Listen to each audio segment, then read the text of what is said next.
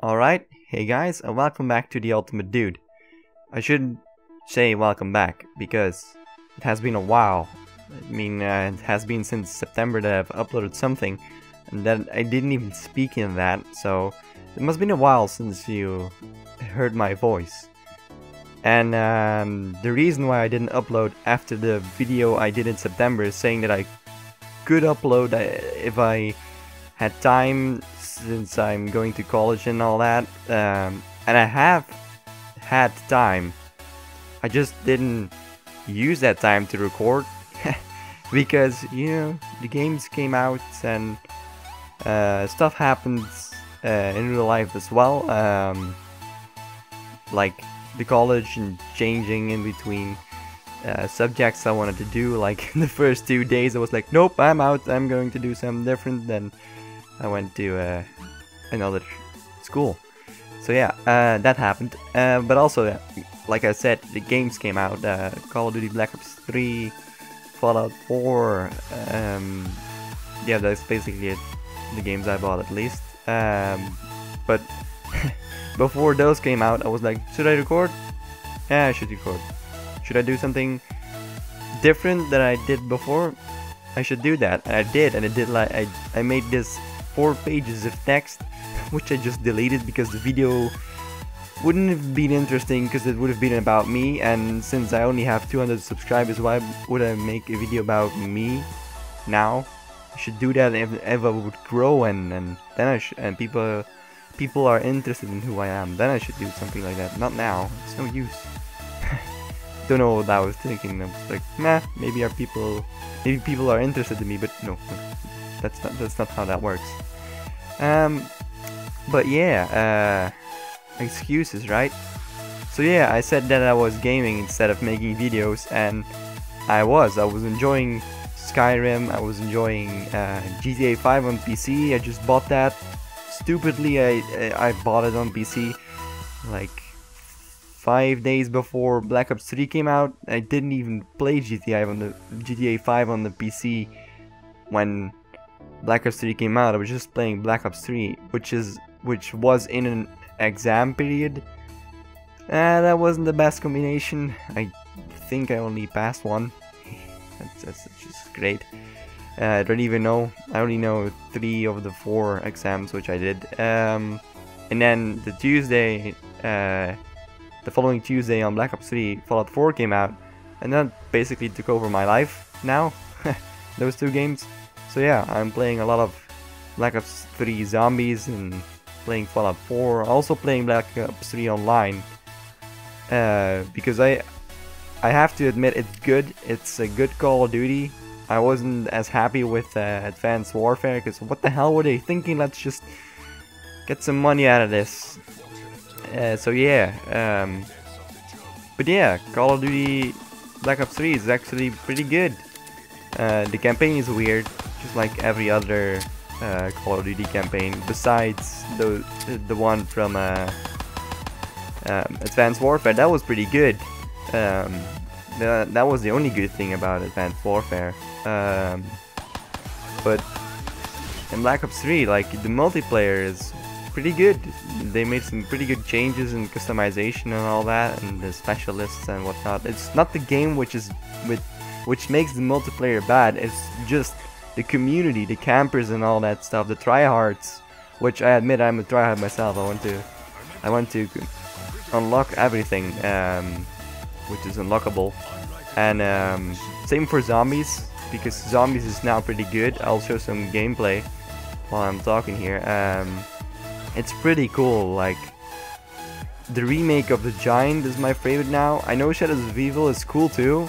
It's a really big map with nice characters and all that, but I just enjoyed the Giant more because it's back to the classics, and that's pretty cool. Like how they did the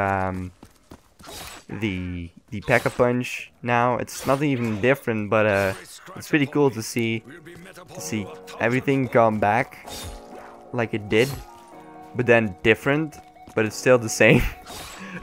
It's like that one quote. It's different, but still the same, but it's different. Or is it? It's the same, but I don't even know.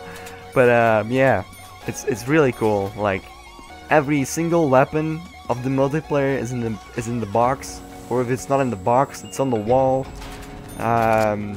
You still have to link the 3 teleporters A, B, and C to unlock the mainframe, which has the Pack-a-Punch, which you can Pack-a-Punch guns with. Whoa, didn't see that coming, did ya? You can also Pack-a-Punch guns twice now, and instead of giving them attachments, they like Red Dot side, they give them upgrades, like a Thunder Wall, which does the same as the Thunder Gun did, a Blast Furnace, stuff like that, a Wunderwaffe kind of thingy, yeah, it's that kind of stuff. It's really cool, and it doesn't give you attachments, or it does, but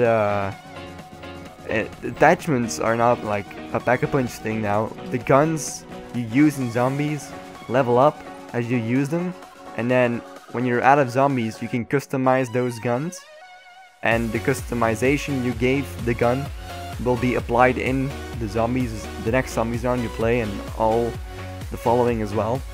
So that's pretty cool. Like you can customize your gun to your own preference, which wasn't a thing before. You just Pack-a-Punch until you got the right attachment in Black Ops 2. And in Black Ops 1 you couldn't even Pack-a-Punch like it says.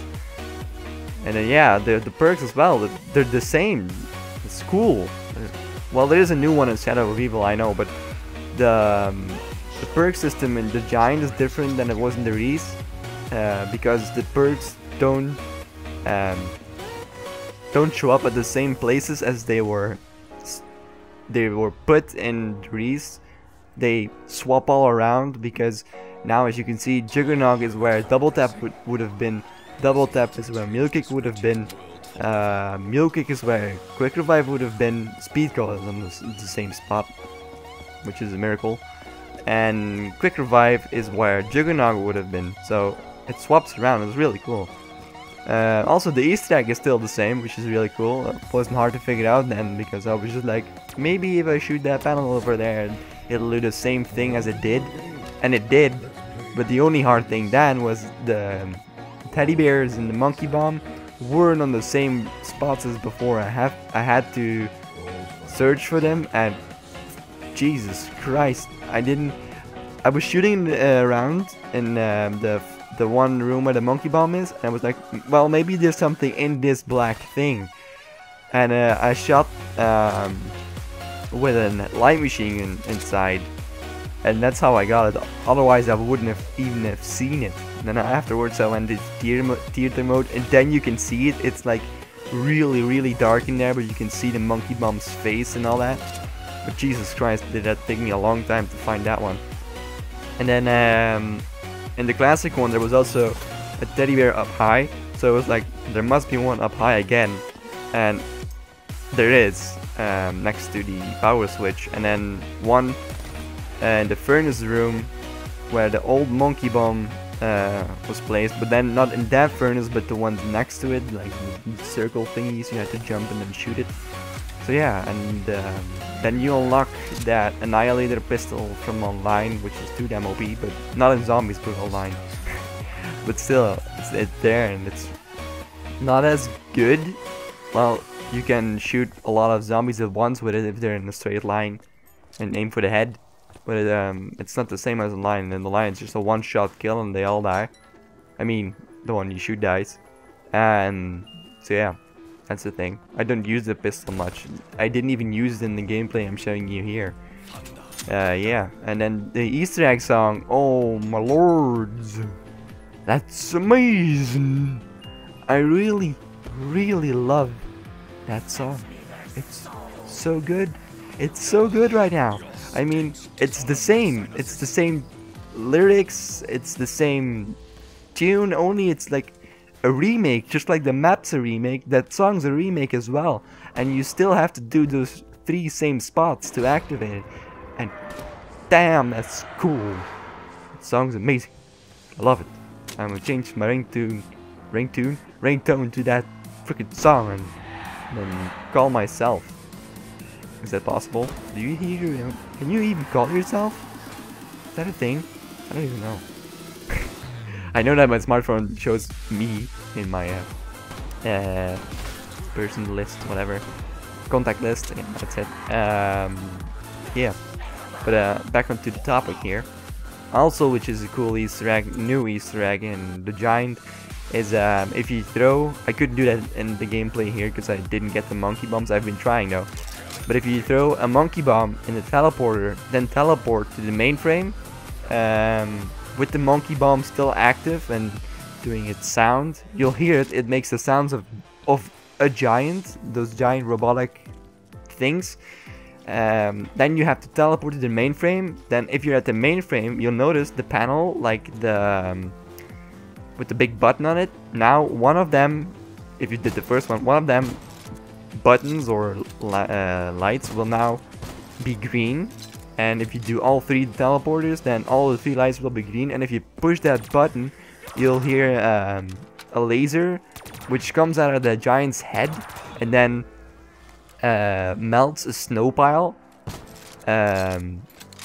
Like, how do I explain where it is? It's like through, if you're looking right at the mainframe and you go to the right door and then go right to, towards the L car pistol, in that hallway towards the power switch is the on the left will be a new perk machine now, where the show has been the snow has been melted. There will be a new perk machine. I don't know if that if the perk machine is randomized, but like all the other perks. But I only have gotten Pet Shop Day Kitty or whatever, the Die Quiety. I don't know how to pronounce that perk. Jeez, don't blame me. I'm not making these difficult names. Another new thing that I don't use in the new Black Ops 3 Zombies is Bubblegum machine. I mean, I use it, but I don't really think it's useful. I mean, you have the good ones, which are the mega ones, but I don't really like the Bubblegum thing because it's randomized, and even if you buy it, it's not the same as a perk machine because you know what you'll get, and then the Bubblegum machine is this little ball that comes out and like, what's that? And you have to take it to know what it is. That's the annoying part about it. I think. I mean, in my opinion, because it's different because look at the box, and you open the box and then it's like, ma'am, you get this weapon. You know what weapon you'll get, but in the Bubblegum it's like, should I take it? Because I have this one. Maybe the one I'll get is worse than the one I have. But you take it either way because it's a Bubblegum. You bought it, $500 for a crappy piece of gum, or not crappy. Depends on you have mega balls. That's also cool that it's cool that can be customized. The Bubblegum, 5 Bubblegums at a time. But I don't really do that as well. I just pick the one I think is best. And you have these 10 classes you can make of Bubblegums, or Bubblegum packs, not classes. I don't even use the other 9, and just use the first one and customize that one and use that one all the time. Never even use mega Bubblegums. I just collect them and I'm like, yeah, these are all mine now. I will never use these, even though they're good and I should, but nobody cares. It's mine. Back off. Also in this gameplay, I've got a Wunderwaffe. I didn't even use it until the point where I died. Really sad, but still, I don't even like the Wunderwaffe now. It's not as strong as it used to be because you shoot them and they still move. While in the classic one, you shoot them, they immediately not die, but they immediately get shocked and then start vibrating and die. Now it's just like, I'm a shocking zombie now. Oh wait, now I'm dead. It just takes a while until they die. But nope, it looks cool, the gun, but I'm not a fan of it. I don't really want it. My favorite gun is still the Argus, model 9080. No, wait, what is it? It's 1887, I think. The future version of the model, whatever. Those how is this called? It's like repeater rifles. those guns, but then it's a modern version of that. I love those guns, so I love the Argus, and it's a really good gun as well in the multiplayer and in zombies. One-shot kill shotgun, which shoots really far. So yeah, Black Ops 3 is pretty good, to be honest. I really enjoy it. It's a really good Call of Duty. I said it to my friends as well. I am not, I repeat that, I am not buying a game from Infinity Ward or Sledgehammer again. Never. It's just TryHard games now from Call of Duty.